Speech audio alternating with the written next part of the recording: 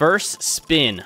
This is on my alt account, so we are looking for quite a few of these skins. Are we going to start off with a special? Oh, we do. Okay. That is a good sign. However, it's still 500 gems, so is it really worth it? I don't know. I really don't know.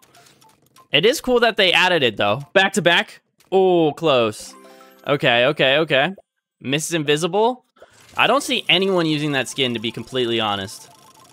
All right, third one. Let's see. Banana, Anubis. Okay, Anubis. So it's like an 8% chance, and we didn't have it on my alt. So definitely good to pull it. However, I'm kind of a little disappointed that they're adding all these skins. However, like the epic ones have stayed the same.